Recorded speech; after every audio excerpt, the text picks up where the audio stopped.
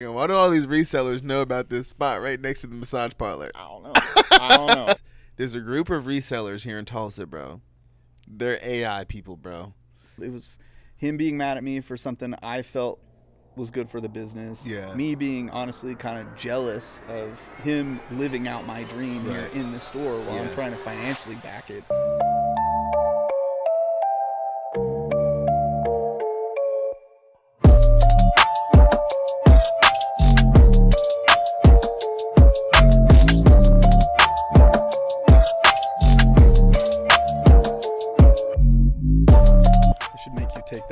Shirt off before we start. Why, you don't like the Packers? But you like this passionate, right? passionate Packer hater. Passionate Packer hater? I'm a Steelers fan, bro, and like what 2012, whatever. Yeah. Y'all waxed us in that Super Bowl. Yeah. I don't even like the Packers. Can't let it go. I just like the shirt. Oh well. Yeah. That's fair. Yeah. Yo, what is up with you guys? Everybody hates Jabber. We are back. We are back. We are back, guys. Season 2 is in full effect, guys. We are streaming on all platforms. So anywhere you guys listen to your podcast, whether that be Apple, Spotify, YouTube, all those good places, you guys can go and check us out. Just type in Everybody Hates Jabber, and we are streaming, guys. Let's go. Season 2. I'm super excited for that. This is season 2, the first episode of season 2. Hell yeah. So you're kicking off the season, man, with the Racks. You guys see it here. You know what I'm saying? We've got the owner-operator of the Racks. So go ahead, man. Just go ahead and just introduce yourself. Tell the people who you are, what you do, you know. All right. Shaun Matthews. Gotcha. I basically run the Racks. I mean, I started this thing a little over 2 years ago with a good amount of help, not gonna lie. And now it's just rolling, man. I collect vintage. I sell vintage. Everything vintage. Yeah, man. It's Eat, life. sleep, it's die, life. vintage, huh? It's a lifestyle. Yeah, this is true, man. That is true. And, you know, that's funny because a lot of the people that are really heavy into vintage, you can definitely tell that it is like a lifestyle for them, you know? It consumes you, man. Yeah. It's like an obsessive personality type. Right. Just like anyone you meet that's successful at all, at any level of this game, has obsessive personality traits. Yeah. And everyone. Yeah. Talk about that a little bit, man. Like, how do you think that started? You know what I mean? Like, when did that obsessiveness start for you? Man, I don't know. I think I got my first computer when I was like 10 years old. And I started doing graphic design. I started building websites and stuff. Yeah. And my mom would have to like pry me off the computer because I'd be, you know, bloodshot eyes at 10, 11 years old. Yeah. She'd find me at 4:30 in the morning, just like, I have to finish this one last design or this one last web page. And like, I just couldn't stop, addicted to it. Or video games, you know, playing Halo as a kid or whatever. Dude, Halo was that shit, bro. Halo was the shit. Halo was that, dude. In my opinion, bro, because I'm not really like super into video games now, but whenever I was younger, I liked video games a lot, bro. Halo is the top game of all time for me. GoldenEye for the N64. Dude, I go back, like, I'm a little bit older. I played a lot of Nintendo 64. I didn't play that game, though. I ain't gonna lie. But like Mario 007 3 was my shit. Which one? Mario 3 was my shit. Yeah? Yeah. 007, yeah, GoldenEye. Oh, okay. Is that okay? Maybe I did play that one. That was like bro. the OG, like, first-person shooter. Like, yes, bro. That shit used to go hard, bro. And that's funny that you say that, like, about, like, just being so obsessed that you were, like, bloodshot, bro. I remember my little cousin, bro. He's still a gamer to this day, but back then, whenever he was a kid, oh my gosh, dude, the kid was diehard gamer. And this kid, I remember one day, he's sitting there playing the game, and he's like doing all this. He just keeps moving. Gotta pee. And I'm like, Cedrais, I'm like, what are you doing? And he's like, I gotta pee. And I'm like, bro, if you don't put that game down and go pee, bro. Bro, I've known legit like kids that had bottles in their room and they'd piss in like Gatorade bottles because they couldn't stop playing. Just won't stop playing, multiplayer online, you know, you can't just pause it. Yeah. That's crazy, bro. Which that kind of had me talk about that kind of reminds me of some of the topics that I have for you. So we're kind of gonna get off topic a little bit here, but what was it like, bro? Like, you are someone that has went through that whole entire stage. Like, you've went through like when there was no internet, you know, to where pretty much like whenever the first computer started coming out, and now till today, like with all the stuff that we have. Like, talk about like how, you know, how far we've came in advancement, you know. You just dated me before the internet, bro. I'm just gonna walk up. Like, I'm not 80 years old. When did the internet come out? Like, I don't know. Al Gore invented the internet in like 93 or something. Yeah, right? I think it was in like the 80s or whatever. Yeah, no. But I think it became like popular to the internet. I'm giving you shit, but like my family legit, I think in Collinsville, we were like one of the first families that had internet out there. And dude, I was hustling as a kid in like middle school. Yeah. After I got my first like CD burner, I was selling like burnt CDs, you know, and stuff like that. Just like hustling that stuff because nobody else had the internet. And like, how'd you get all this music? Like, it's out in Collinsville, you know, it's like the internet is, I don't know, it's like horse and buggy town almost. Like real talk. They probably still be riding chariots. I think they do. They got their first car like 2 years ago. Dang, bro, Collinsville people are about to roast me now, bro. They gonna hate this pod, bro. They can turn it off, never watching it again. That is funny, bro.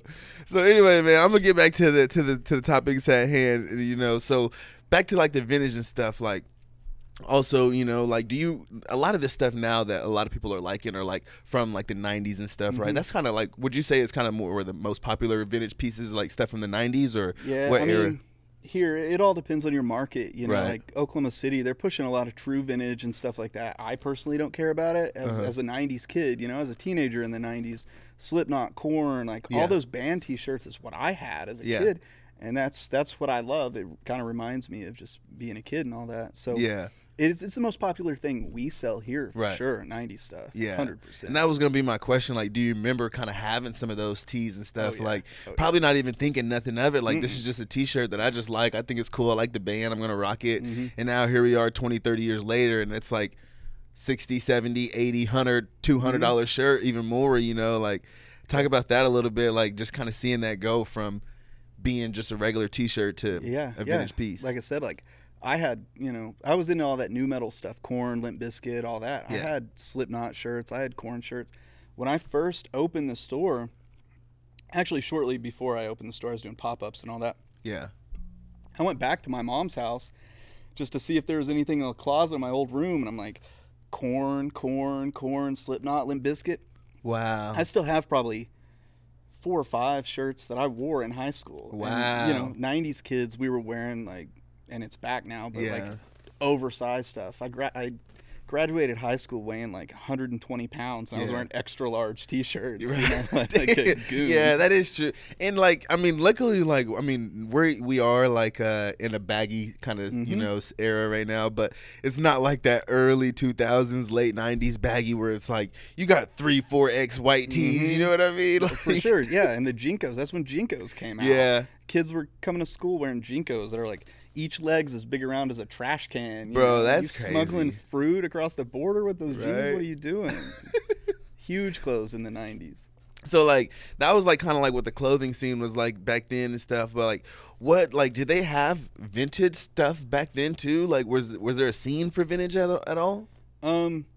We started messing around in high school with like going to the thrift stores and finding like vintage like nature t-shirts and kind of wearing them ironically. You know, you buy it for 50 cents and it's got a big goofy moose or elk or whatever, deer. You know, so I mean, we were messing with like, you know, old 80s nature tees and stuff in the late 90s. But then it was just kind of more like something fun to do, like not really anything like serious or anything. I don't want to act like our generation or the current vintage scene invented vintage. You know, in high school there was a girl out here, Kristen, that owned Cheap Thrills Vintage, and we used to go there every once in a while. She'd have like old band tees from the 70s and stuff like that. So, I mean, it's been popular. It's just COVID blew it up. Man. Everyone knows COVID blew it up. Like, I heard about vintage a little bit, you know, but tiny bits. And like you said, there's probably like those type of like Cheap Thrills type of vintage that you just see, you know, kind of passing on the roads. But like around that same time where like COVID and stuff, like it just became crazy. And like, I even kind of got into it a whole lot, and I'm like, I mean, you guys see I'm rocking the vintage today, but it's just like, bro, you're right, bro. It's easy to be consumed in it, you know? Like, every time now when I go to events and stuff, like, because the good thing about vintage is you can pick up a dope shirt for $40-$50, you know, where, like, your shoes, you know, it's hard to get a pair of shoes for less than $200, you know, a good pair of shoes, so it became like easy for me to go to these events and like instead of buying a shoe at every event, you know, it's like, oh, I can at least get a vintage tee, you know what I mean, and like go home with something, you know, that like, oh, I got this from this event or I got that from that event. So that's a cool thing about vintage, you know, and it kind of allows you to tie a memory to a sure. piece of clothing, you know? Yeah, the nostalgia is why it's special, man. Right. People come in here, we our bread and butter is like high school kids. Yeah. Mm-hmm. But we'll have 50, 60-year-old guy or woman or whatever come in with their kids or grandkids even, and they start looking at the Banties, and they've always got stories. Oh, I saw them in '85, and it's like, go off, let's hear it. Dude, yeah, bro. Same thing with the shoes at the shop, man. Whenever people come in there all the time, they're like, man, this is so crazy, man. I used to have these back in '88 when I was a kid, or I used to have those. It's funny, though, whenever they point out something that's like a new release that like never came out back then. They're like, I used to have those. And I'm like, bro, those came out last year. That's just funny. But what was life like for you back in those days, man? Like, what was a young Shaun doing in like '97? You know, that's the year I was born, you know? So, like, what was kind of life like for you growing up? So you grew up in Collinsville, right? Or where'd you? Yeah. 97, I would have been like 13, 14 years old. No cars back then, horse and buggy. No, we were too young to have our driver's license. We pretty much just like ran around downtown Collinsville, just like causing chaos, man. We were sneaking into our girlfriends' windows, and just all that stupid stuff, and then playing video games. You got any crazy stories about sneaking in girls' windows? Because I got a crazy story about sneaking in girls' windows. Not super crazy. My girlfriend in high school was on the second floor, and we like just figuring out how to like climb up the like carport and then get up on the roof, and then I guess one time her dad kind of thought or figured something out and tried coming up the stairs or whatever, and I had to like jump off the roof, but nothing crazy. Nothing too crazy, bro. One time, bro, and this is the messed up part, bro. I wasn't even going out there for like the girl. Like, I was just young. I was with my buddy, and he was like, oh, I'm gonna go out to this girl's house, do you want to go with me? And I'm like, yeah, sure. He's like, yeah, we're gonna drink a little, smoke a little. So I'm like, chill, I'm down, you know what I'm saying, let's go. So we get to riding bikes out there, and it's way out in the country, bro. Yeah, we're riding bikes out there. It's in South Coffeyville, Oklahoma. And we're riding. We get kind of close to the area, and he's like, he goes, here in about a block or so, he's like, there's this house, and they've got 2 big dogs, bro. Like, they're mean dogs, bro. He's like, sometimes they're on chains, sometimes they're not. You know what I mean? Like, if they're not on chains, be ready to go. And I'm just like, God damn. I'm like, all right, I'm ready. So we go by, bro. We go there. And, like, we get past their house, and here comes the dogs. Like, you can hear them, bro. They sound mean, like rabies-infested type dogs, bro. They're on chains, you know what I mean? It's all good. We're like, oh, okay, thank God. So we go out there. We hang out. We come back, bro. This time, we're not even thinking about it, because last time they were on chains, we went out there at 10 o'clock at night, you know what I mean? Coming back at 2 or 3 o'clock in the morning, they should still be on chains, right? No, bro, the same thing, bro. The dogs come running at us, bro. This time they're not on chains, bro. And my homie is just like, go, they're not on chains. We just start pedaling, bro. And I am like, these dogs are on our heels, bro. You just like, you look back and you could just see them, big old nasty teeth, bro. Just rawr, rawr, rawr. And my freaking homie's chain pops, bro. His freaking chain pops, bro. I don't know why, bro, but like luckily, like at the time that his chain popped, like he did get bit by the dog, like on his ankle a little bit. It just kind of barely got him though. But like right at that same time, like the dogs like kind of stopped and like turned around, bro. I didn't stop, bro. I kept going, bro. You just ditched the homie, just left him. I'm not about to get mauled by dogs. No, I'm not getting mauled by dogs in South Coffeyville, Oklahoma, no sense bro. in both of you getting mauled. Bro, I'm the only black kid here, bro. That's a hate crime if I get mauled by dogs, man. Like, I'm getting out of here, man. Man, I guess there was a time it was snowing, and I left my girlfriend's house at probably 1:30 in the morning, something like that. Yeah. And I remember I'm driving, it's real icy and everything, and this is kind of an embarrassing story, but it's cool. I'm like, man, I have to pee so bad, and I'm driving, I'm having to go all slow because there's ice everywhere. I'm like, I'm not gonna make it. And there's a church up here, and I thought like, oh, big open parking lot, all that, I'm gonna just pull over and pee.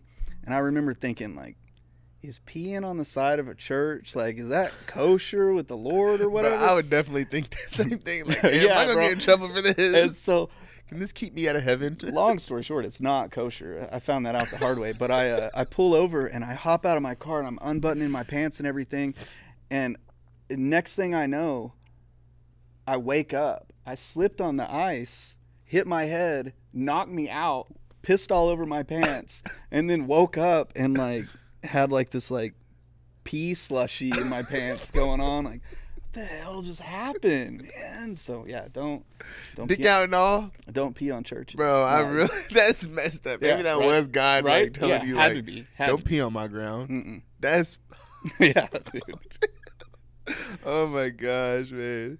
So like, so you've lived now, like you were born in what year were you born? If you don't mind telling people. 83. So you lived in the 80s, the 90s, early 2000s, the 10s. What decade like do you think was the most poppin'? Man, it's hard to say because like the 80s probably, yeah. but I but you didn't really get to grow. Like you were probably like a little kid, yeah, and shit like that. Right. But seems like the 80s would have been crack, like poppin'. Billy Idol and David Bowie, like all that. But I mean, for me, teenage years, of course, the 90s were dope, and then you know, I turned 21 and started drinking at like 24 and everything. So the 2000s were like funnest time for me. The fun times, yeah. I don't know, man. I'd probably say late 90s. Just everything was popping off, and the internet was like fairly new, and people are figuring out how to connect. And right now we're spoiled with that. I mean, you can, it's on your phone. Dude, now it's to the point where people live on the internet. Like, I mean, especially like with the metaverse and stuff, bro. Like, people are literally becoming so consumed with the internet that like they spend, not only do they spend more time on the internet, but they have a whole nother life that's not even them, bro. Like, they're not even going by their real name. Like, they're a totally different person in real life. They're, 5'8", 350-pound, chode that lives at home with his parents, you know what I mean? But in the metaverse, he's 6'6", chiseled, 250, you know what I mean? Like, got all the girls, a millionaire, It's crazy that, like, it's cool that it's came that far that we're able to, like, maybe, use it to our advantage and like use it to see like this is what your life could be, you know what I mean, if you got up and done something with yourself. But it's like instead people are taking it to the point where it's like they're just immersing themselves into this fake life that's not even real. Well, for every technology, every piece of technology that you can do something great with, there's 1,000 people doing something stupid bad with it. So, And we've talked about that a lot here on the pod too, like especially with AI being so big right now and stuff.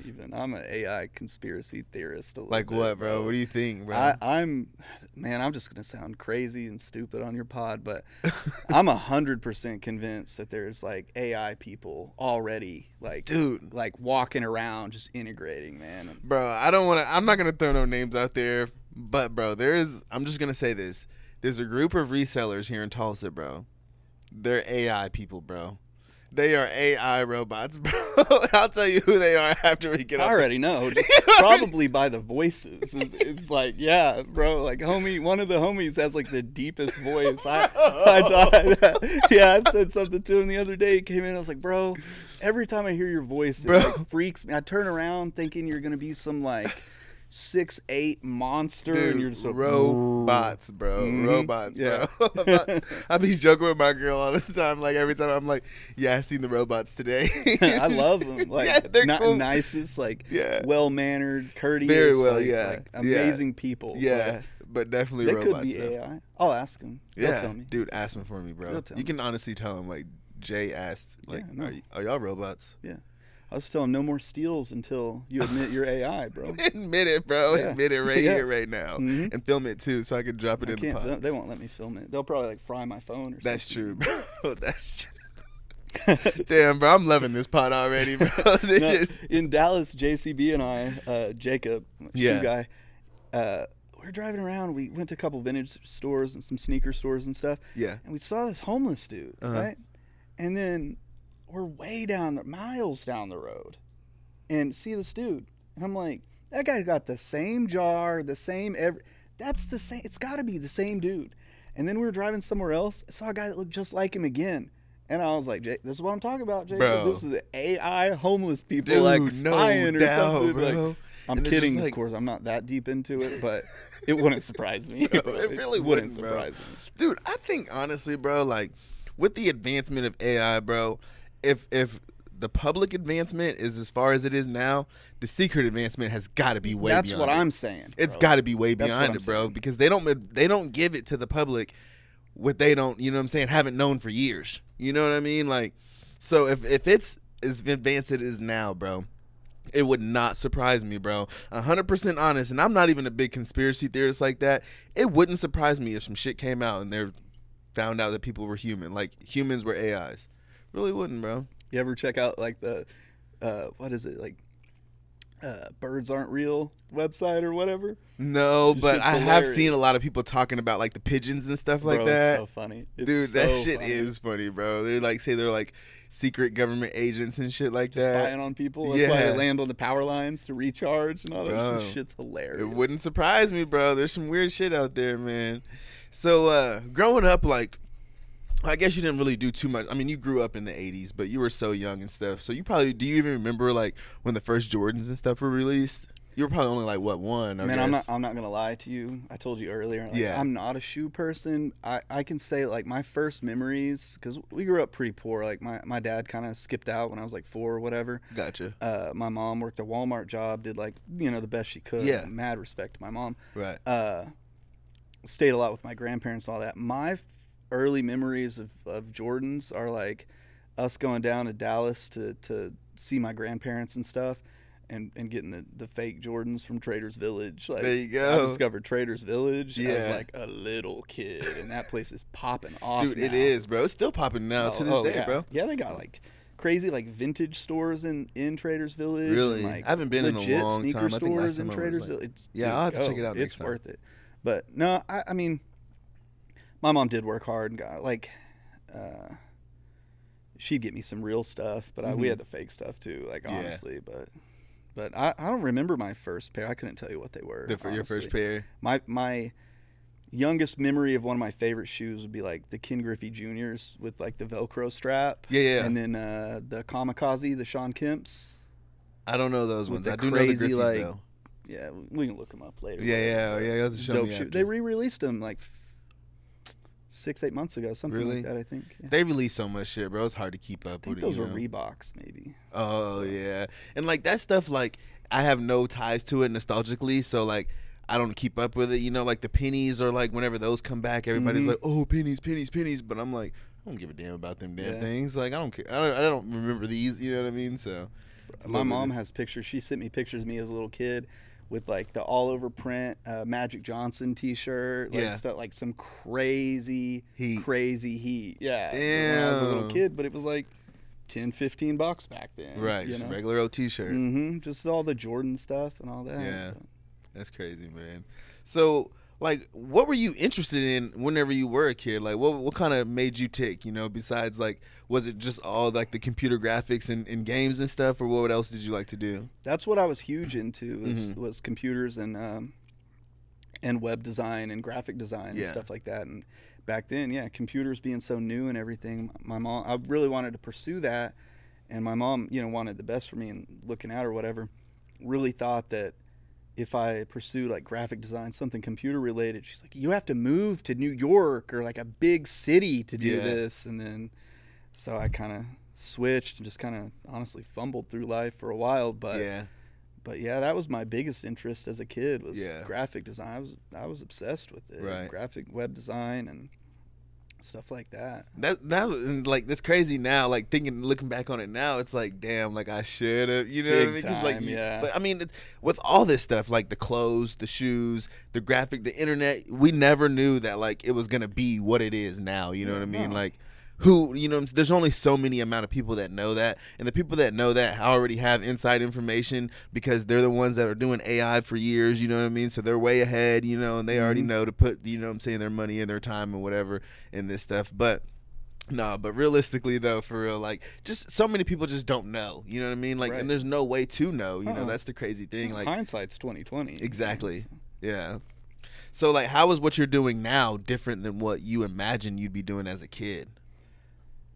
Well, what's funny about that is even though I thought like graphic design and all that, this has been something I wanted to do since I was a teenager. Like, really? I always had this silly dream of owning a clothing store from the top, probably 12, 13, maybe 14 years old. Really? I always wanted to do it. So right now, I can say that I'm doing almost exactly what I envisioned myself doing at like 13.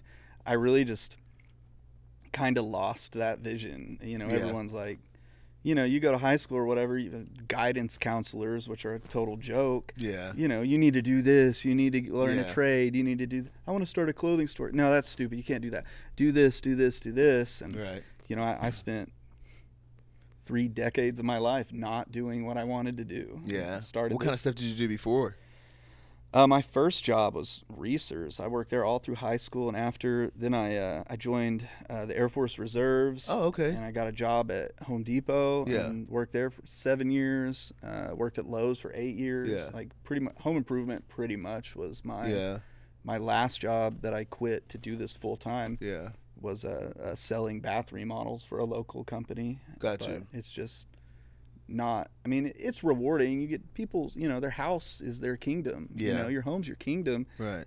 Helping people maintain that and improve it, and that's a dream in itself. Like, it was rewarding to an extent, but it wasn't where my heart was. Exactly. And I was doing pop-ups and some form of clothing hustle almost my entire life. Right. Like, as a side gig. Yeah. So.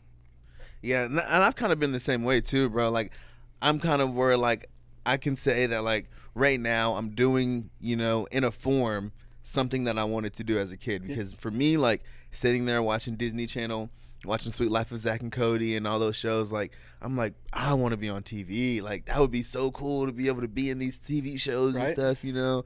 And so, like, now I'm not, like, on a TV show or anything, but, like, in a sense, I'm still on TV. You know what I mean? You're you on can a watch screen, bro. Yeah, dude. You can watch YouTube right on your TV. So I'll be posting sometimes. I'll like take a picture of me on YouTube. I'll like play my video and I'll post it. I'll be like, "Mama, I'm on TV." That's funny. That's dope. Love it. But so let's get into like the Racks. Like, how did you come up with the Racks? How did this come to be?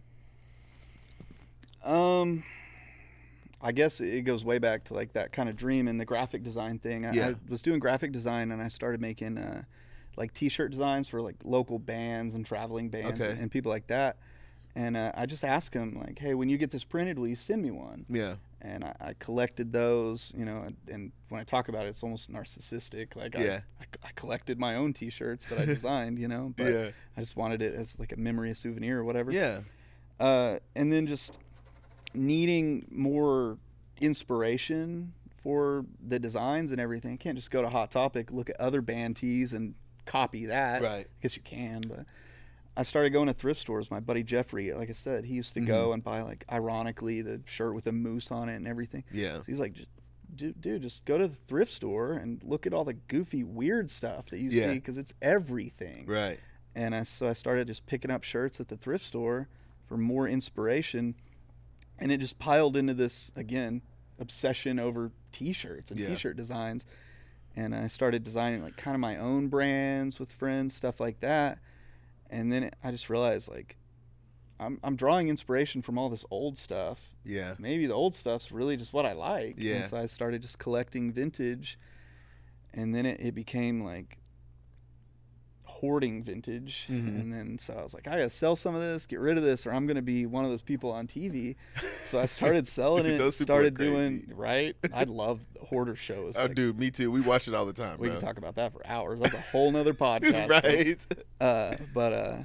Yeah, I started like trading I'd go to the thrift store and find something sick, but it'd be like a size small or medium or whatever. Yeah. So I started picking it up, trading, selling, started doing pop-ups. I found out about like some flea markets that were kind of hip and all that. Started doing pop-ups, and then I would just, anything I do, I just just pour I obsess over it, and I just pour myself into it.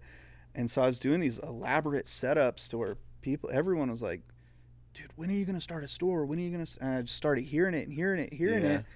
And I'm like, man, this is the dream I had when I was a kid, and now people are asking me to do it. Yeah. And I kind of have goosebumps talking about that. Yeah. But like, people want me to do it. Yeah. They want me to live my dream. Right. And that was nuts. And so I was like, I actually met Davis at a pop-up that was just a total bomb. Yeah. And we hung out one day, and that day, and I think we were just drinking and smoking and whatever. We weren't even hardly selling anything. There's no one coming to it. And I was like, man, I'm thinking about starting this store, yada, yada, yada. And I found this just dump of a spot. You've been to our old spot. Yeah, the original location. Little hole in the wall. You know, closet, moldy closet. But you made it work, though. We made it work. Yeah, you made that shit work. I had a vision, and I was like, we're gonna accomplish the vision, you know. Yeah. And Davis was like, yeah, I'll help, whatever. And I had a couple people. Noah was helping. Matt, Big Body, came down and helped clean and junk like that.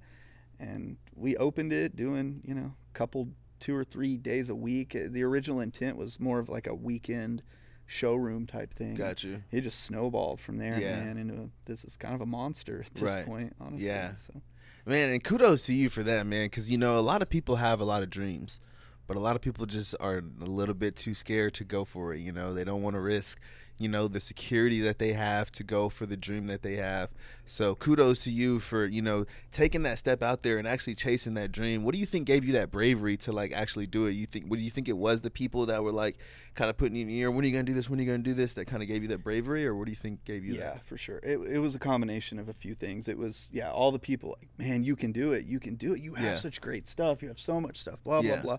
And just people pushing. Right. And, that and just a combination of I'm not gonna lie, man, like depression and just doing something that I was like, I don't like this. I don't like what I do. This does not fulfill me. Dude, that's so real, bro. And I like I said, we found that little kind of shithole, if we're being honest, and it was cheap enough that I was like pretty low risk. It only, we opened it with, of course, I had my hoard of clothes, but I opened that thing with less than $10K, and I felt like Davis was kind of the same way. He wasn't happy doing what he was doing. I was like, man, maybe I can put someone on, as, and it just, I just pulled the trigger, man, and there were times it was scary. It was like, this isn't going to work. This was stupid, but I never had a ton into it, so I wouldn't have been totally screwed if it failed. If it did fail, I would have been heartbroken, but exactly, yeah.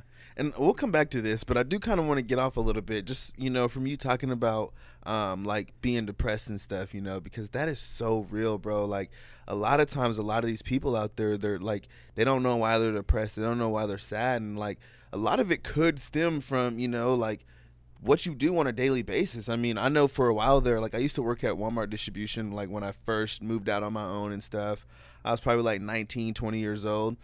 That job made me depressed, bro. Like it seriously did. And I ended up going back like not that long ago, just like 6 months ago I was working there again, and like I was starting to get to that point again where I'm like, dude, like I'm starting to lose it, you know what I mean? Like I hate this job so much. And like there was a time, in my life, bro, where like I would get off work, I'd come home, bro, I'd pretty much chill, I'd go to sleep, wake up, do it again. Like I wasn't even showering, you know what I mean? I was showering like once or twice a week, just because I just didn't really feel like it, and like I never really knew that it was depression because like for us, especially in like a black household, you know what I mean? Like mental issues like that just aren't really discussed. We never talked about being depressed. For sure. You can't be depressed. You know what I mean? There wasn't what are you depressed about? You know what I mean? Like you got toys, you got this, you ain't nothing to be depressed about. You know what I mean? Like even though I probably was even depressed as a kid because, I struggled with like my mom. She was, a drug addict and in and out of the house, going to prison and stuff.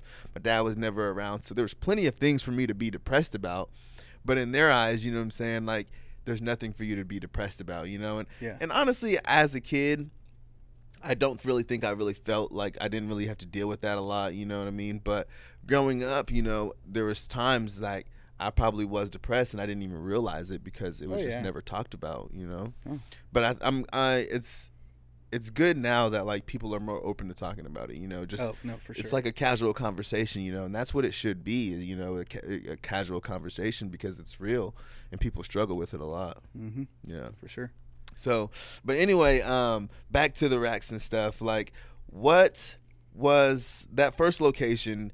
How do you think that helped you grow or helped you become, into the monster, like you said, it's became now? Well, of course, it was a stepping stone. I also feel like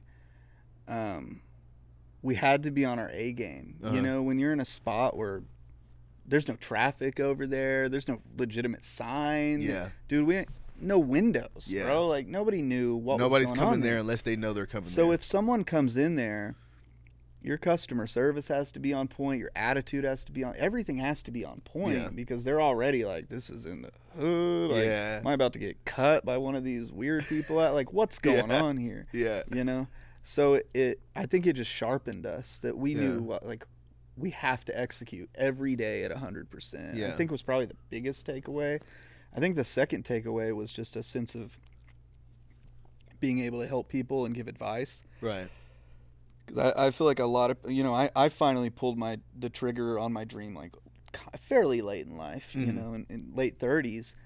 But it's really like a lot of younger cats, I mean, that have opened stores. I know how many people have opened vintage stores now in Oklahoma since we opened the Racks, dude. And every one of them talks to me in some form for the most part before they do it. And I tell them all, I'm like, bro, if the Racks made it in that spot, you can do it, man. And if you don't do it, big deal. Like, big deal. Go do something else. Right.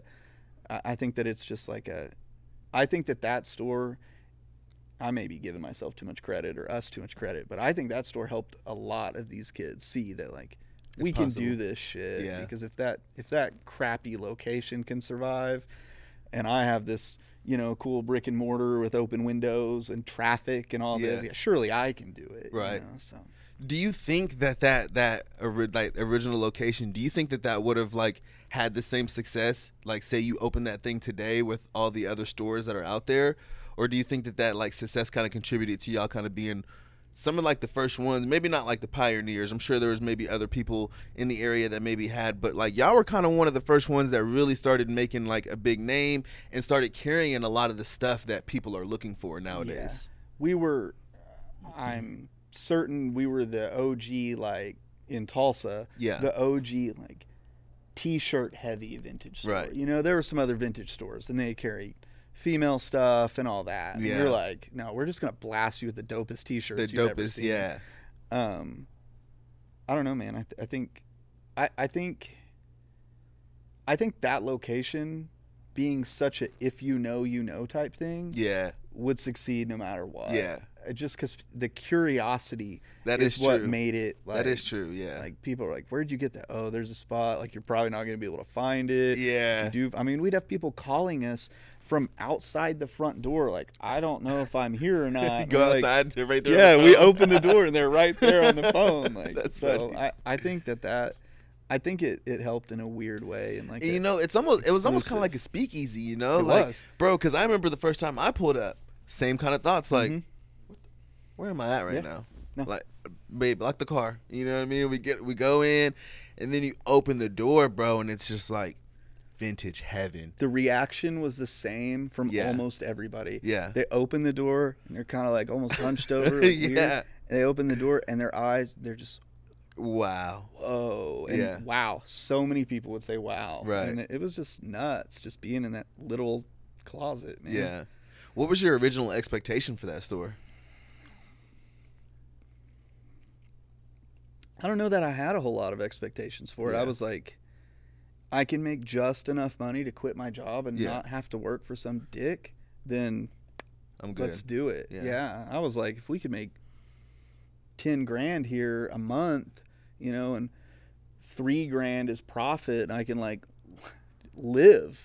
I'd rather live and be poor than I was at that point where I'm like, I'd rather live and be poor than to do something I hate and have a decent amount of money, like honestly. So my expectations were low. I just knew that I hated where I was at, and I wanted to change, do whatever I could to change it. I feel that too, because I was kind of in that same spot, you know, doing a whole bunch of work, and I've done so many jobs, bro. Like, I'm a whole certified welder, bro. Like, I have a whole welding certification, bro. I mean, it's expired now, but like, I went to school for it and everything, bro. But like, I started getting out there, bro, and working, and I'm just like realizing, bro, like, I hate this. This is not fun. Like, it's decent money, but this is not fun. Like, and just thinking about the thing that really kills me is when I'm at work and I'm like, I'm hating the day, and all I can think about is the next 40 years. Like, I gotta hate this day for 40 years. No way. No. I can't do it anymore. You know, you don't need to do it. Yeah, bro. Like, I'm grateful. Like, I'm very upset that I didn't like pursue these things earlier, because had I started, you know, all this when I was 21, you know, maybe by now, you know, I may be in a better position. But I'm just like, man, I'm just glad that I at least can try now while I'm still young. And, you know, if it, like you said, if it doesn't work out, so what? You know what I mean? You can go back, you know, there's something that I can fall back on. But I would be remiss if I was 50 years old and I look back and I said, man, I never even tried. Mm-hmm. I never even tried. Try. And what you said was key, though, because like you say that, you know, you regret not starting earlier, Mm-hmm. but had you started earlier, you wouldn't have the appreciation that you have for it now. That's so true. You know, you're like, I could be doing this shit. Yeah. Like, and I hated that. So Yeah. now I get to do what I love. Yeah, exactly. And that is very true, because that was another thing about me when I first started working, bro. Like, I finally was, when I first got out there on my own, there was no one to wake me up and say, hey, you need to be at work. You know what I mean? There was no one that, like, if I stayed home from school, was going to be like, why the hell are you home from school? There was no one to do that. So it was like, whenever I woke up and I didn't want to go to work, I'm sick. You know what I'm saying? If I had friends that were hanging out, I'm sick, you know? And it kind of got me in that where I didn't respect my job. I didn't care about it. You know what I mean? I thought that, like, I thought you could pretty much skate through life. And then now here I am 26. Like, I mean, you can skate through life, but it just ain't very fun. Yeah. It ain't very fun just skating through life, you know, especially when you're doing things that you don't really like doing, you know? Right. Like you said, I'd much rather skate through life doing something that I love and barely making it by than skate through life freaking giving 40 hours to some dickhead every week. And the key is to give it your all and blow it up so you can live a lavish life doing what you love. There you go. There you go. And that's the key, man. So how do you think reality right now in today's time has either failed or exceeded? I mean, I know you said you didn't really have a whole lot of expectations, but at least what you thought was going to happen, how do you think that has either failed or exceeded that? Well, I mean, we went from, I said, you know, if we could do 10 grand and I end up with 3,000 profit or whatever. Yeah. We in a matter of time, we were crushing that expectation. Right. And now it's just like, if I made 10 grand next month, I'd cry. Like, I guess I had very vague, like, this would be great or whatever kind of expectations. Yeah. But any goal that I set, my team crushes. Yeah. If I tell them we need to do something, even if there's a little like, that's dumb or whatever, and we have to have a little talk. Sometimes I forget that some people need explanation for why things need to be done. I'm one of those people too. I like to be like, why, you know? Yeah, and not only, Me too. Yeah. Not only just because, like, I always think my way is better, but sometimes I truly want to learn, you know what I'm saying? Like, why are we doing it this way as opposed to the way that I think, you know what I'm saying, it should be done? Like, explain to me, you know what I'm saying, what's the purpose of doing this? Yeah, and a lot of people managers take that the wrong way. You're asking why? How should I have to explain well, you want to develop people and you want to grow people? That's key to business, man. It's key to life. Right. Sometimes you have to explain yourself or explain why this needs to be done or what the expected outcome is. But I have a team now that just like, we set a goal or I set a goal or we set goals together, we crush them, bro. It doesn't matter what it is. We can be like, we want to sell this many pieces. We want to make this much money. We want to move this many shoes. And if they want to do it, sometimes it takes a little motivation. Yeah. A lot of times it doesn't. They just want to do it. Right. Everyone here wants to be the best at what we do. Yeah. And so we crush every goal we set. So how important is it, do you think, to the success of the Racks that your team has contributed? You know, because I mean, the success of anything big, you have to have a solid team. No one man can do, you know what I'm saying, anything that is great. Nobody can do it alone. So how important do you think it has been, and how instrumental do you think your team has been into growing this into the monster that it's become? Yeah, absolutely. I mean, I spent, so the first probably, I guess we're a little over 2 years old. The first 18 months was kind of rough because I was still working my full-time job. Gotcha. And like putting this together and using my team to like basically run it. Yeah. And so I had to lean on them, and it was rough at times because there's this like dissension, I guess, or almost like resentment, like, well, you're not even here and this and that. Yeah. I'm like, man, I want it to succeed. Most businesses fail within 18 months, 24 months.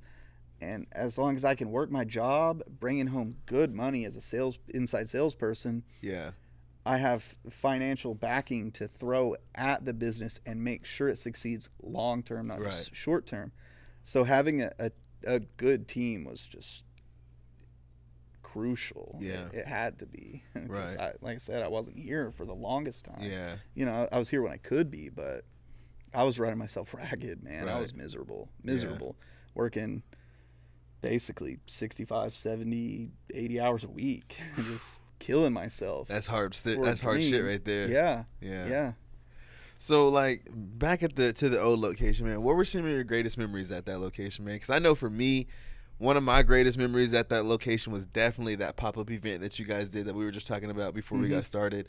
That was just so much fun, man. It was like the first time that you went to an event that, although, like, it was like a non-professional vibe that you enjoyed, you know what I mean? Like, not in a bad way, you know what I mean? Like, it wasn't like you guys said, you know what I'm saying? It's not going to be an event where you're going to have the nice tables and all that stuff, you know what I mean?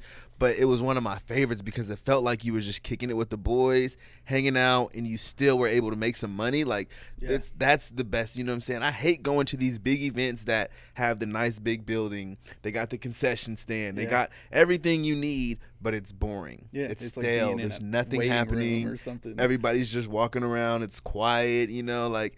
That event was fun, you know what I mean? Like, we had lots of fun. We had some drinks. We had, you know what I'm saying, a little bit of smoke and stuff. And it was just a good time. Like, so that was one of my favorite memories for me. What were some of your favorite memories? I think, you kind of hit the nail on the head. Every block party we threw. And probably, honestly, like, the one we did that was, like, Travis's birthday party where, like, Travis came from OKC or wherever the hell he was at the time. And, just all the homies came in from, I mean, we had people from Missouri, Kansas, Texas, OKC, all here for this goofy block party that we did in, dead end corner of downtown. And every one of those were an absolute blast. One of them, I was fairly inebriated and challenged Matt, Big Body, to a wrestling match and just got waxed in the middle of the racks, like in the bottom floor. Whatever you call it. It just whooped my ass straight up. That was a good memory. Tons of them, man. All right, man. So now it's time, to kind of get into some of the stuff that maybe some of the people came to see, So as most of us know, you came to this new location with a partner. So I just want to get kind of your side of the story of, maybe why that relationship, ended up having to be severed. Just give whatever you want to give. If you don't want to go into detail, don't feel obligated. Just what do you say, was kind of your side of things on why that relationship worked. And well, Travis came before we were here. Travis came probably, I don't know, maybe a year into the rack, something like that. And, he wasn't in a great situation. You talked about it on your pod. So he wasn't in a great situation, and I've always had, like, a crazy amount of love for Travis. So and the dude's a hustler, and, like, like we talked about the obsession, dude's obsessed with it. Obsessed with it, you know? So I was like, that's kind of what I need, is someone who's as obsessed with it as I am to come in. But I think ultimately probably the answer to your question is that obsession. Just both of us, just like that saying, like, you can't see the forest for the trees, We're both just so obsessed with it that we're not even capable of expressing what our visions are to each other, to the point where, or even comprehending each other's vision, because you're so obsessed that, like, you want your vision, you know what I mean? Like, I'm obsessed with this, I'm doing, you know what I mean, this is my vision, and the other guy is, like, in the exact same energy, and I'm sure that's kind of it's hard to map out and stuff. And Trav was never happy in Tulsa. I mean, he doesn't really, like, know people here, and yada yada yada. So that was almost inevitable that he would want to move back to the city and all that. But like I said, being at work all the time, not being able to be here, it put so much pressure on him and Davis both. And there was there was felt like a decent amount of like resentment there, and it went both ways. It was, I wasn't here when he needed help. Yeah.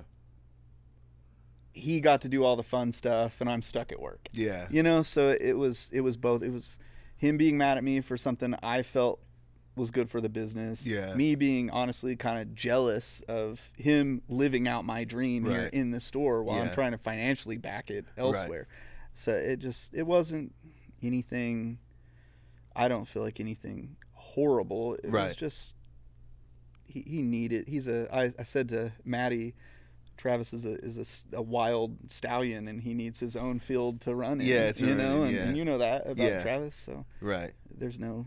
And, you know, sometimes that's just what it is, you know. I mean, I know a lot of people are probably waiting for some juicy, you know what I'm saying, oh, he did it, you know what I mean? Yeah. But sometimes it's just some relationships, you know, just like a partner relationship, a girlfriend and boyfriend, you know, sometimes things just don't work out, you know. Sometimes people, you know, things may start good, you know, relationship may, you know, seem like it's gonna, you know, be the best thing ever, but once things starts getting in there, you know, it just may not be the best situation. And sometimes it's better for two people to split, you know what I'm saying, and do their own thing and to help them grow, you know what I mean? And I'm sure that you guys both learned a lot from that. What would you say you kind of learned from having that relationship and having that partner with you?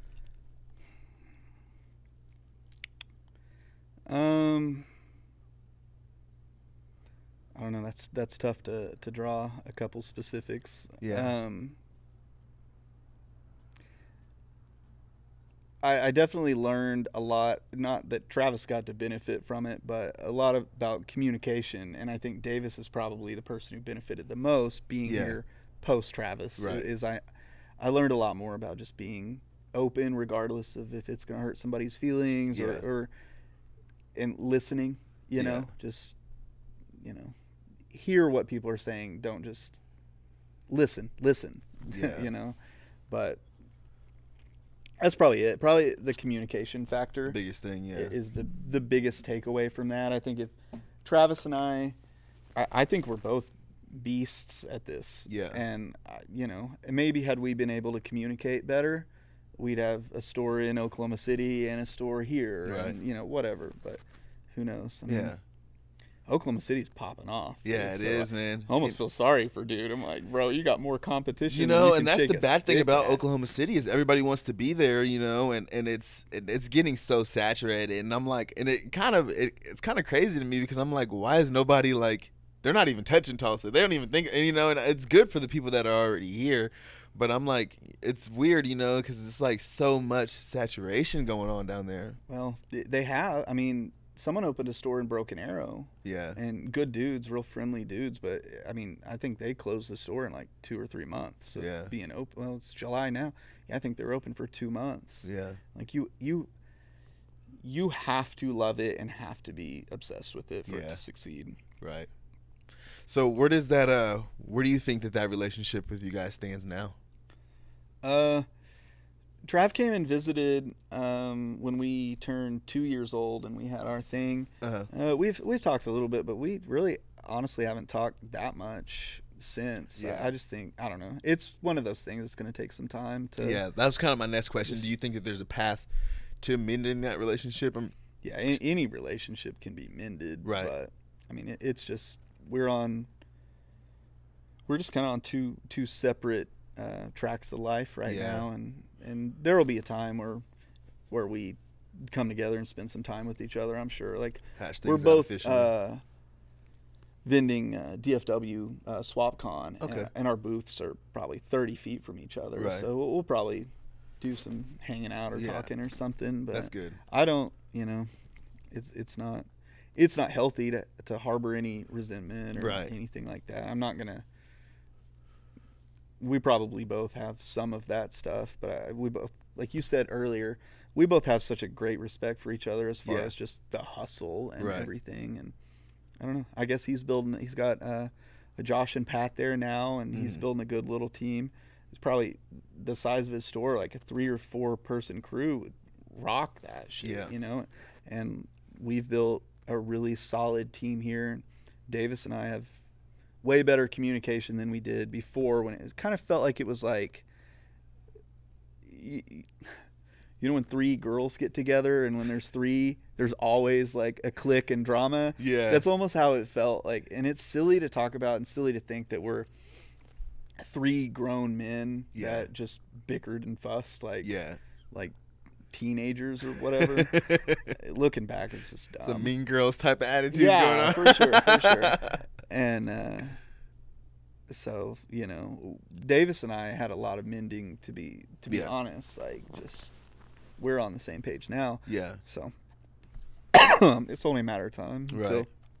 And so, like, sit down or something. After that, you know, and now it's just like you go back to being the Racks. Like, how do you move forward from that? You know what I mean? Like, how does the Racks move forward after, you know, losing a partnership or something like that?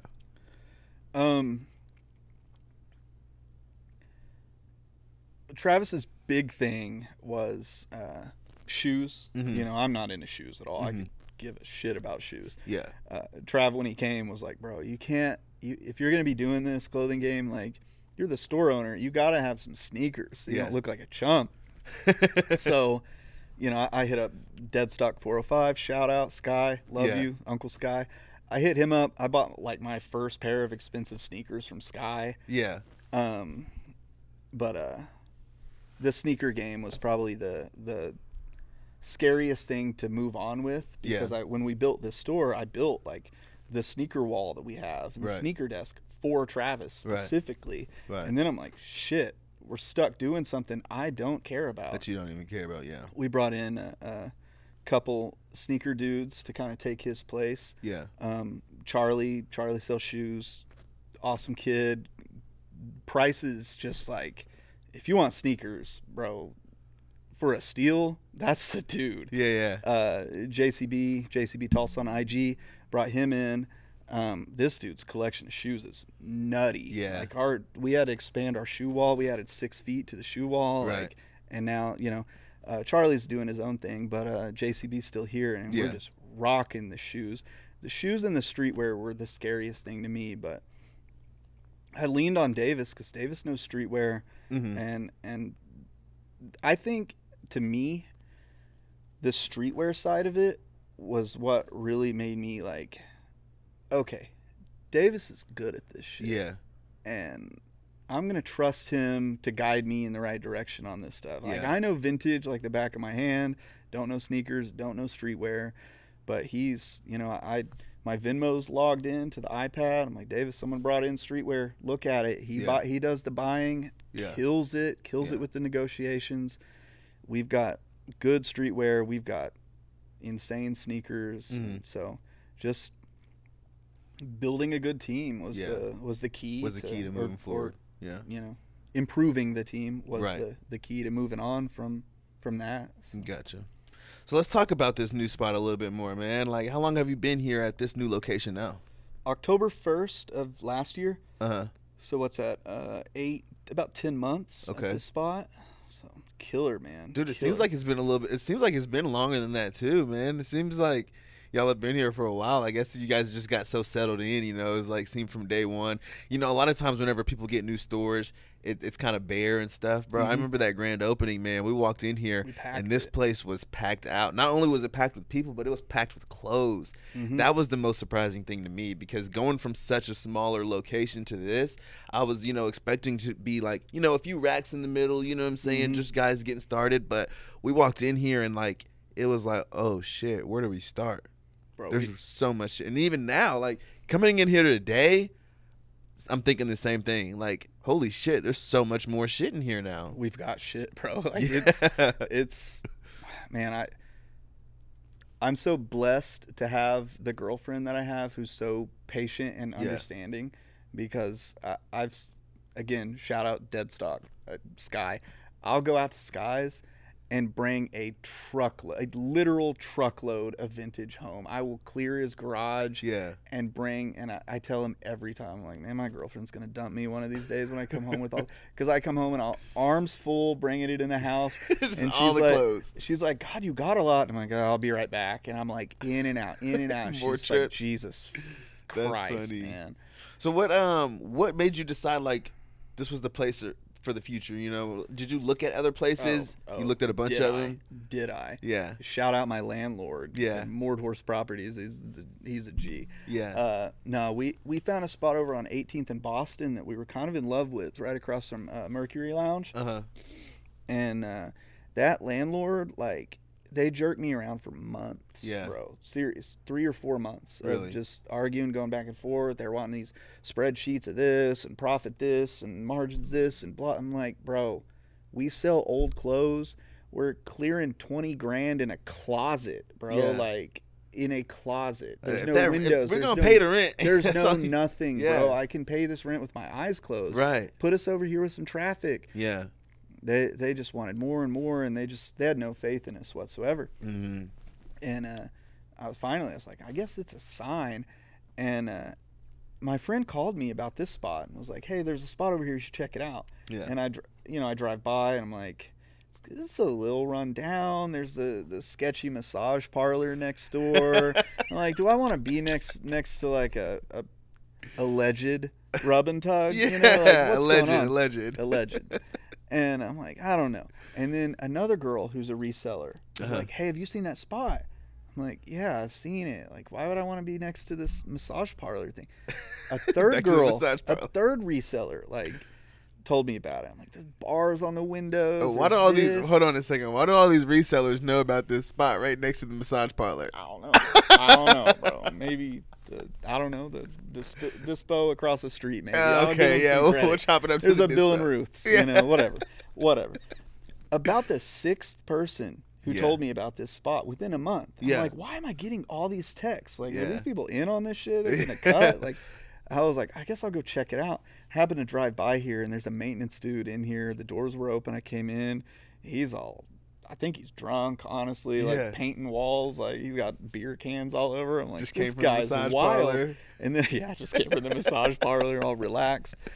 I'm like, I don't know, man. It's kind of shady, but at the same time, I'm like, if the landlord's got this dude in here doing maintenance, he's probably pretty chill. Right. So I went and I called him and all that. He was supposed to meet me up here. No-showed. Yeah. My God, here we go. Here we go again, yeah. So I just drove up to his office.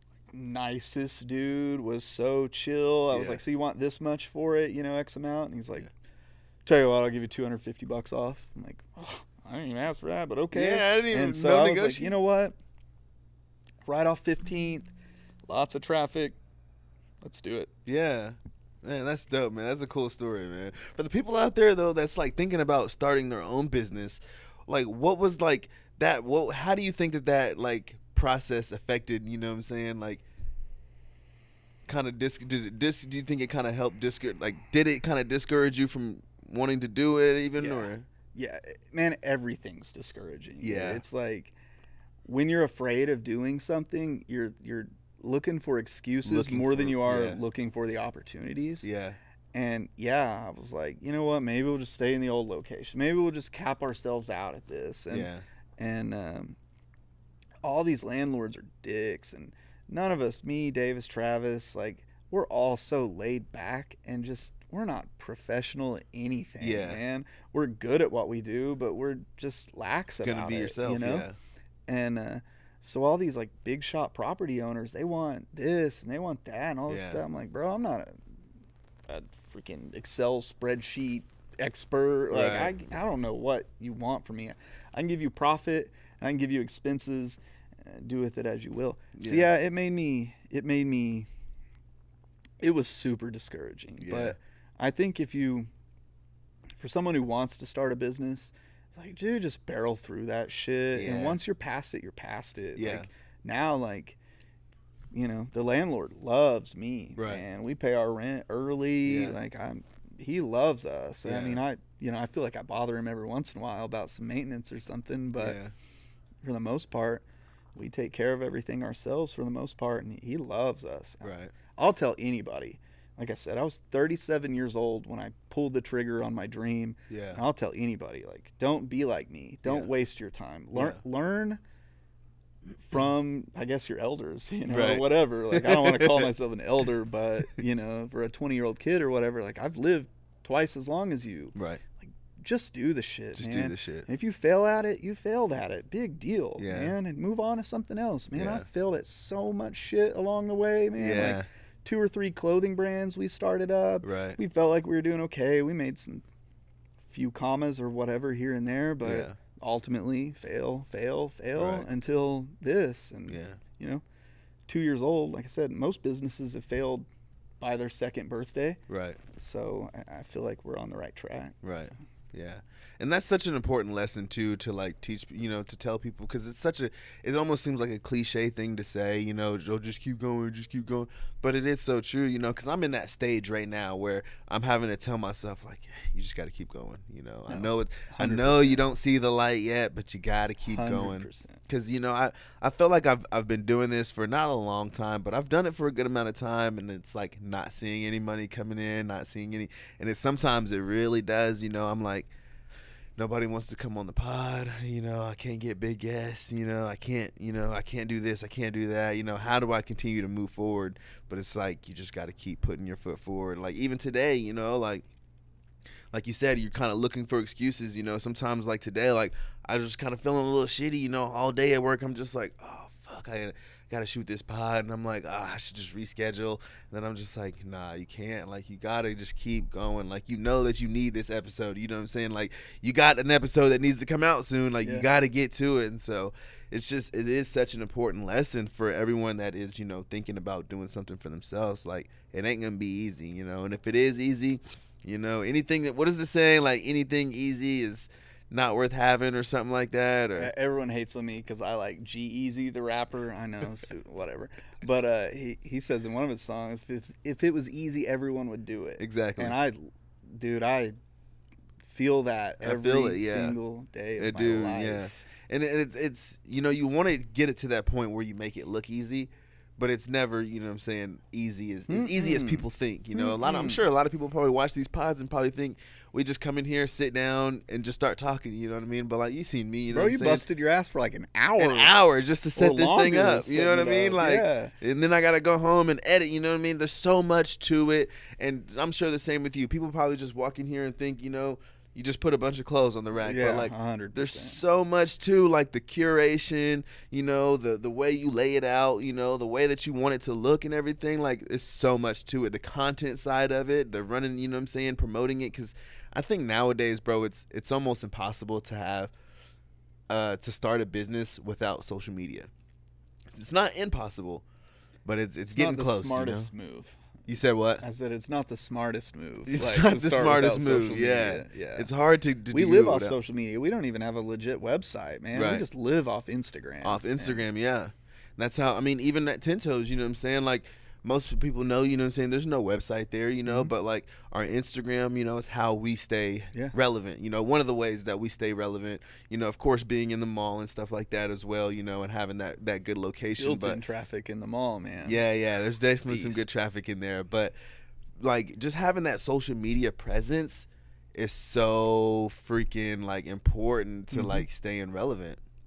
How do you think, like, social media, do you like the social media side of it? Do you kind of deal with it? Do you take part in that, or do you kind Davis does 90% of the social media. I mean, we post on the story sometimes. He's got a very specific look, I guess, that he wants to, aesthetic that he wants to achieve. Right. So we bickered back and forth for a long time, I'm not going to lie. And then I was just like, you know what?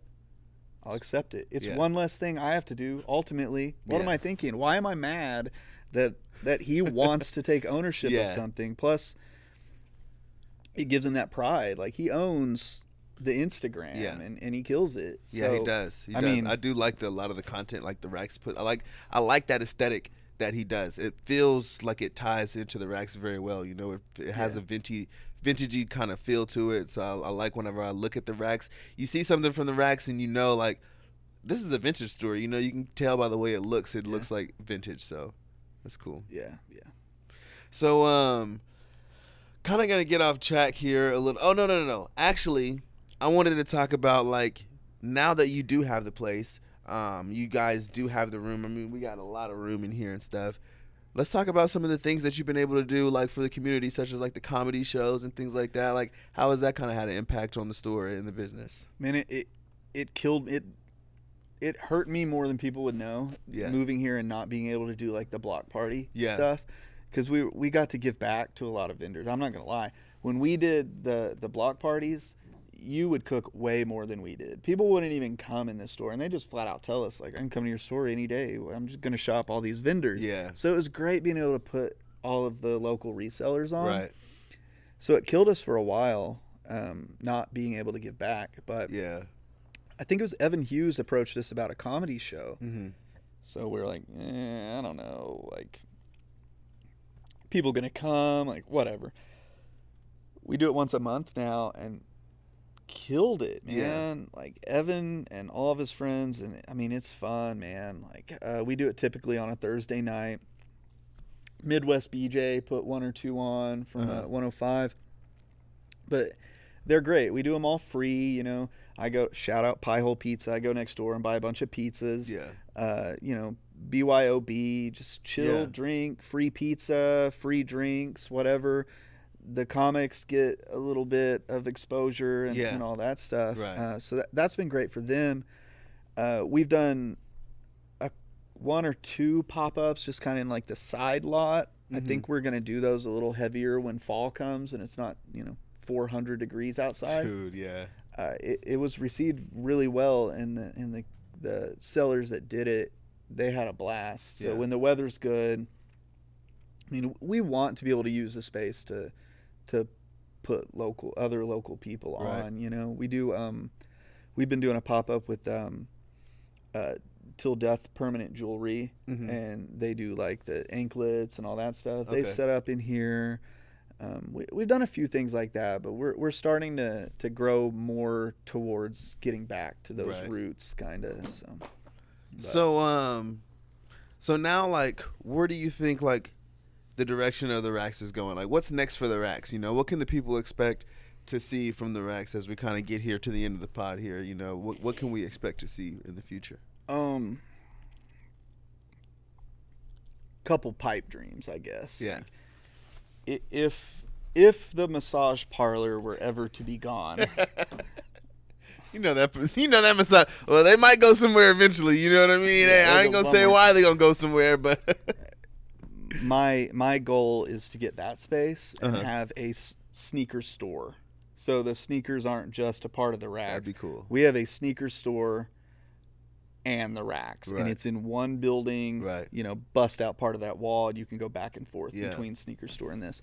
That I really want to open a location out south. Okay. Near the mall. There's this spot that I don't know why it's been open for as long as it's been open, but I've had my eyes on it for a long time. Yeah. Knock on wood, I don't think it's going to happen, but I'd really like to sign the lease on that by the end of the year and have, the Racks out south and one in Midtown. That's kind of the goal. Eventual goal, 10 years down the line, is to have 5 or 6 different locations. 5 or 6 different. This is weird, but my favorite city in the U.S. is Pittsburgh, Pennsylvania. I love it. Yeah, you said that you were a big Steelers fan at the beginning. Steelers, Penguins, Pirates, everything. You really? I've got some family up there. Oh, okay. I love it up there. Yeah. I'd really like to open a store up there, and if not for anything else, an excuse to go up there. Yeah. But they're killing it up there. Like, they've got Monarch Studios, Branded in Butler, a bunch of really good stores and really good resellers, and a really cool scene up there. Yeah. Plus all the sports, and it's fun up there. It's beautiful too. Yeah. So that's a goal, probably about a 5-year goal. Right. All right, man. Well, man. Oh, okay. I got one last question for you. One last question. If you could see one person on the pod, who would it be? Slobby Robbie. Slobby Robbie. Who's that? Whoever you say, also, you got to help us get him on there, man. Shit. All right. So, local smaller person, let's say Sky, Deadstock 405, would be an absolute hoot on a podcast, bro. Okay. Like, he's like our, I'm kind of the old man, but Sky's like 2 years older than me, so we give him the shit for being like Uncle Sky, Yeah. He'd be great. Slobby Robbie out of Arizona,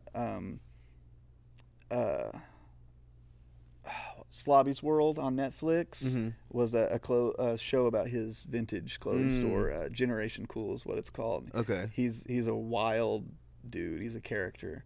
He has a show on Netflix? Yeah, he did. He did. I think they took it off. It was Slobby's World. Slobby's World? You can probably find it somewhere, though, huh? Yeah. An ultimate pipe dream to see on the pod would be, of course, Shaun Witherspoon, bro. Yeah. Like, come on, dude. That'd be lit. Round 2 of the show was like, when I discovered round 2 of the show on YouTube, was when I was doing a bunch of pop-ups, and I discovered round 2, and I watched it like it was not like it was a show. I watched it like it was a tutorial. Yeah. And I took notes on it. Yeah. Like a weirdo, bro. Yeah. And I was like, I am going to open a store. Right. These guys are fucking awesome. Right. I'm gonna make this happen. And that was probably at that point like my biggest motivation. And then Generation Cool came out, and I was like, this dude's hilarious. Like, the joke was that I was gonna be Slobby Robbie for Halloween last year, but you'll have to look him up, bro. Yeah, because I have no clue who that is. So I'm like, hilarious, dude. Like, seems like a funny name, Slobby Robbie. Yeah, but as for locals, get Sky on the pod. Sky would be hilarious, man. I have to reach out, because I don't even know who that is. I never met him before. You don't know Sky? Sky's a sneaker reseller who got into vintage. Like, he did sneakers and streetwear. That was like his passion. Gotcha.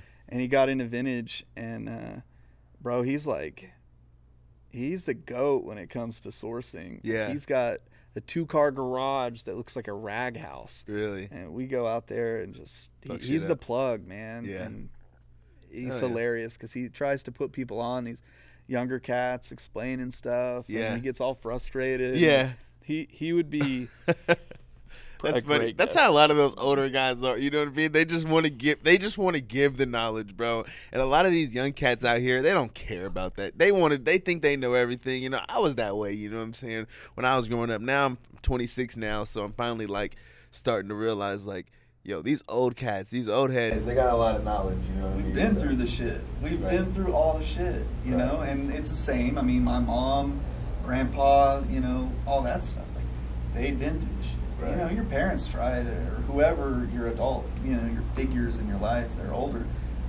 They've been through this shit. People tell you to do stuff or not to do stuff for a reason. It's not. They're not just talking to talk. You know. Yeah. But that's how everyone, for the longest, and maybe me still to this day, we all think we know everything. Yeah. You know, until you get to the point where, again, listening is important. When you can shut up and really hear what people are telling you and visualize it, that's when you start building yourself. Right. You know?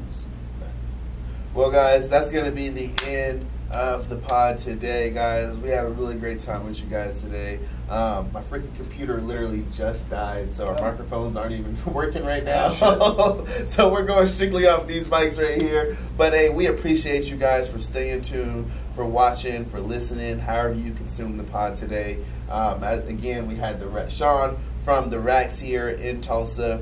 Go ahead and just shout the people out where the people can find you, where they can pull up to. And if you guys can't hear it, I'm going to put everything that he says in the description. You want me to yell it? I can yell. Go ahead and just make sure that they hear it. All right, we're at 2646 East 15th Street. I guess kind of the hood side of Cherry Street. Yeah, you can't miss it. At the Racks Tulsa on IG. At JCB Tulsa to see our sneakers, or jcbtulsa.com to see our sneakers. Vintage is 1-on-1, so it's not online anywhere. But yeah, and shout out Pie Hole Pizza, Deadstock, Davis, JCB, Brandy, Casey, Prester, everybody, the whole crew, everybody. Shout out. Gang, gang. Hey, man. That's the end of the pod today, man. We appreciate you guys for watching. Make sure you hit that subscribe button, hit that follow. We'll see you guys next week for another episode. We out. Dope, bro. Cool. Killed that shit, man. Hell yeah, bro.